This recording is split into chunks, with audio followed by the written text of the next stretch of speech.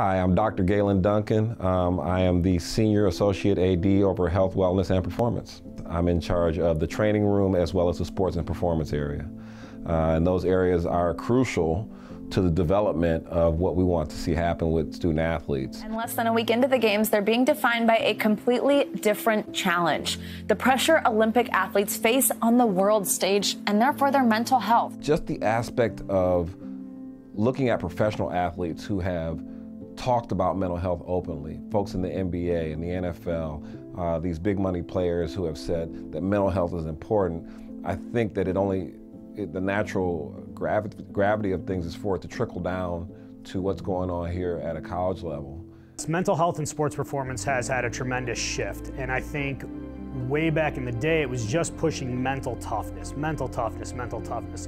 And there's been such a transition into understanding that mental performance can give you such an edge, and that if you're seeking help from a mental standpoint, it's not a weakness. Originally, our main focus in athletic training was doing taping, rehab prevention for student athletes to hopefully keep them from getting injured, as well as post-surgical or post-injury rehabilitation. Recently, it has evolved to be more of a holistic idea and concept where we look at both the physical, the mental, and as well as nutritional aspects of the student athlete and their whole being the most important aspect of the person. You know, I've had the opportunity to work with athletes all over the world, and you know, quite frankly, up until lately, the U.S. in general has been behind the times in terms of how they look at mental health and sports performance. Mentally, it's hard in college athletics. You're balancing student life, athlete life, and having someone to talk to will really help you be a better player. In golf specifically, we travel a lot. It's a lot on our mind.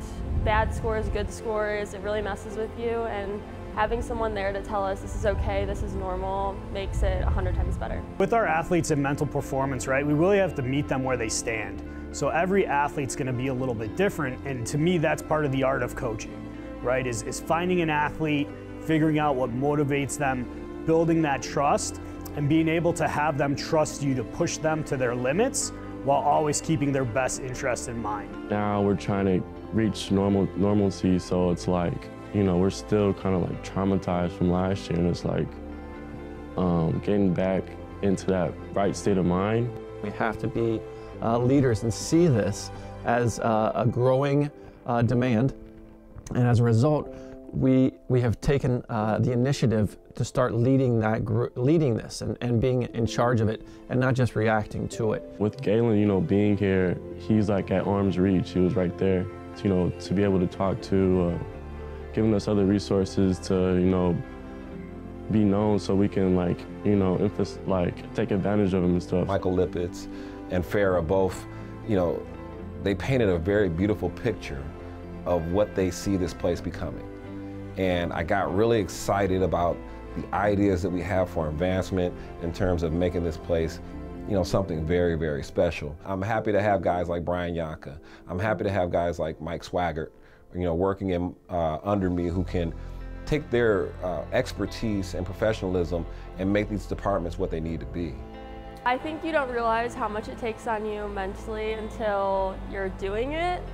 I think having people to talk to, even your teammates, about everything that's going on helps even a little bit, but having a sports psychologist or someone who really knows the nitty-gritties about college athletics or just athletics in general helps you become a better player and a better person. If we don't take care of our student athletes, then we're not doing our jobs. You know, the rest of us aren't able to realize the wins during the week or on the weekends if we don't take care of what's best for them. And so having two student athletes of my own, you know, at home, my daughter is playing soccer at Alcorn State and my son is playing basketball at Madonna University in Michigan. I know it's imperative to have people who care about what goes on in a student athlete's life. So I've come up with a concept, and we're going to kind of stop using the term mental health around here, and we're going to start using the term grit. And grit is an acronym that we've actually, we will start pushing out, that stands for growth, resilience, taking initiative and having tenacity about doing it. So the GRIT mental health program will be something that is going to be new here at UIC.